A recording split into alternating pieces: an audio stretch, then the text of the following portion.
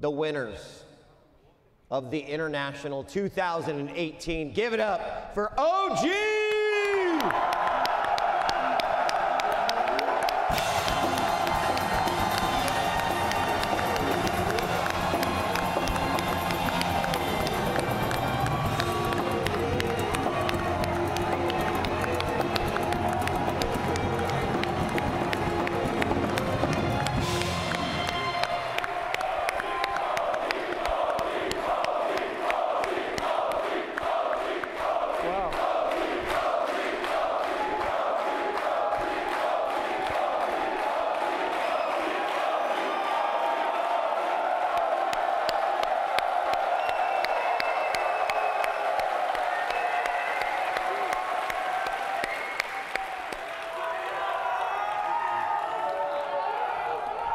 Wow.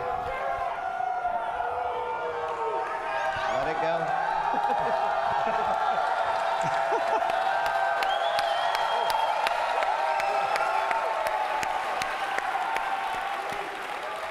This is what's going to happen the whole interview, guys. They're just going to keep cheering. Yeah, they're going to keep shouting. You won't have to answer any questions because they'll just cheer the whole thing. Gentlemen, congratulations. Thank you from Puri and I for giving us some fucking amazing games of Dota. Thank you.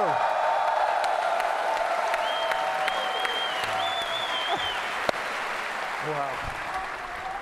Has it sunk in yet at all? It's not really there yet, but this guy was kind of there, I think, right after we won the game. He kept telling us that this is real. Yeah. We heard that. We heard that. This is real. Yeah. It's true. I know coming out of a game like that, I mean, there's a lot of ups and downs. You guys took game number 1. I mean, just taking everything back and just thinking about that, is that just a huge, huge motivational boost and adrenaline to take that game 1 in a best-of-5 series? Well, I mean, the first game was incredible for us. I think it set us up for the rest of the series also. Like, best of 5 is a huge mind game. And what kind of happened with the win in the first game, I think it dictated a lot of the drafting phase for the rest of the series. Adrenaline-wise, I mean, yeah, winning game 1 was something, but it's still like a long road ahead. So it wasn't, I wouldn't say that people were thinking that we were getting any closer. But yeah, I mean, definitely the emotions went up and down this series.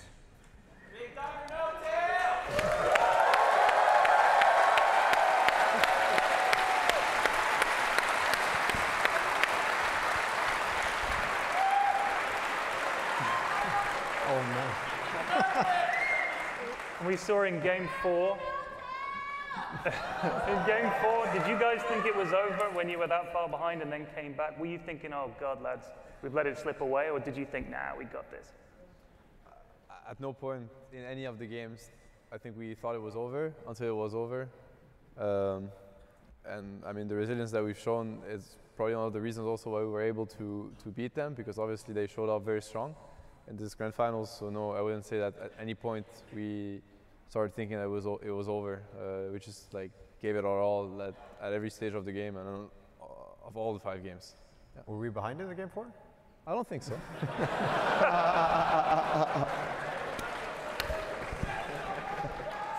And we can still come back in game 2 and game 3. Game 2 and game 3 are not over. We can do it. We can come back. Thompson, we were talking about it earlier, and we were trying to figure out if there was, you know, any esports player in all of esports that had walked into a tournament with prestige like the International and won. And we could not, we couldn't come up. We couldn't think of any. So how does it feel to possibly be the first one or amongst a very, very elite group of people that have done that? I don't really know what to say, but it's good, man. That's all right. Fair enough. Let me try to get a little bit more specific, because I think what we were kind of debating was interesting. there's obviously pressure because you're at the international, you know, there's pressure to perform, but a lot of times if you're a player, you're also sort of like accumulating the understanding of the pressure in all of these games professionally over and over and over. Do you feel like you came in with maybe a little bit less pressure in that regard, or was it all still there because of what was on the line? I didn't really feel any pressure during the games, but before the games it was always you're a bit nervous, but in the games I didn't feel any pressure. It was just play the game. That's what we saw, man.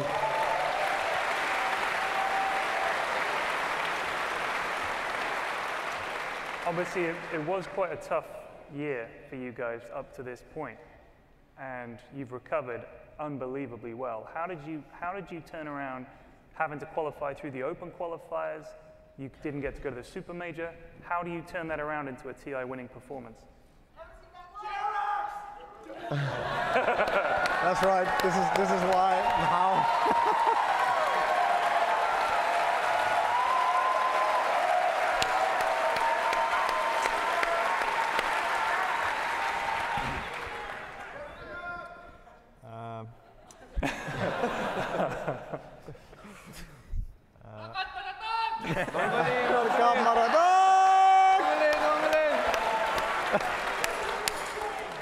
I think me, Johan, and Sebastian felt like we kind of had to YOLO it this year, and yeah, that's some YOLO. I mean, taking the Australian pride now.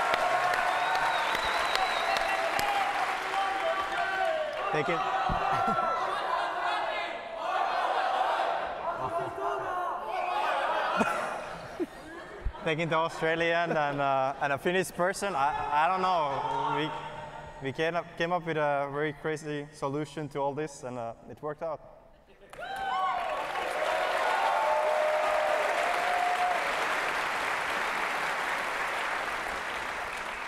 Anna, kind of played out of your mind tonight a little bit. Yeah, you fucking did, man. We heard it's real.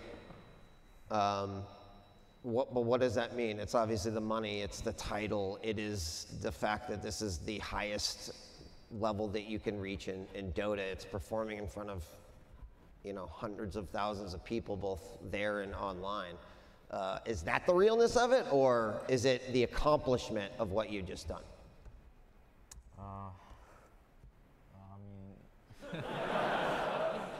I think it's the accomplishment.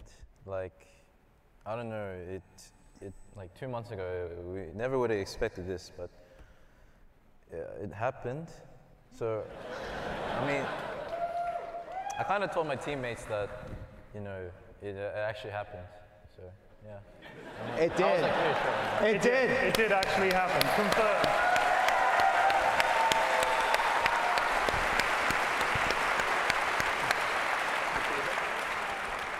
So we've seen a lot of winner ceremonies in the past that haven't exactly worked out. So we dug into the Dota archives and we found a video that might give you guys a bit of help in how to celebrate a stunning victory. Let's watch it. Oh no.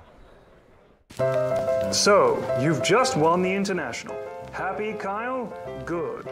Winning a Dota tournament is fun and exciting, especially if you'd never won one before. Let's go through the celebration process step by step. First things first, exit the booth in an orderly fashion. Watch your step, Kyle. The high ground can be tricky. Next up, the trophy presentation. Hold the trophy aloft like a baby Lion King. Make sure not to drop it. It's not a Yule's, Kyle. Your teammates may attempt to touch the trophy. Whatever you do, do not let them. This is the moment for a captain to shine. Now it's time for the post-game interview. Remember, the interviewer is the enemy and probably a terrible Dota player. Show no emotion.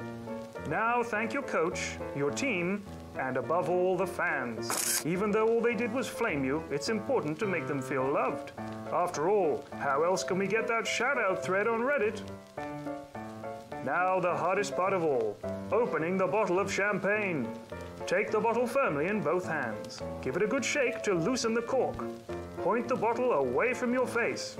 Away from any faces, even that one. Now hand the bottle to your manager. It's their job now, Mr. Millionaire. Your officially sanctioned celebration is now complete. You can relax and enjoy yourself. Cheers!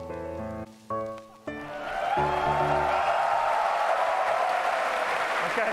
And to make it official here, you got the chance to grab the Aegis and hold it above your heads, but now to truly become TI champions, you've got to open the bottle of champagne. Ladies and gentlemen, please give the biggest round of applause to your TI 2018 champions.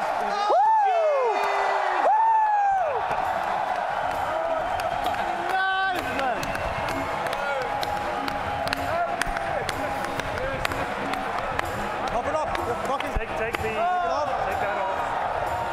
Then got it. Use your hands and just fucking go, man. Just twist it. Don't be afraid. Yeah! Ladies and gentlemen, thanks you for joining us for the late game with DJ Wheaton, Fury, and Flax. It has been an amazing time this week in Vancouver. Thank you to the fans, thank you to Valve, thank you to the teams, thank you to our band, 5 Alarm Funk, the production team, Sir Action Flax, Hot Bid, and I just want to say thank you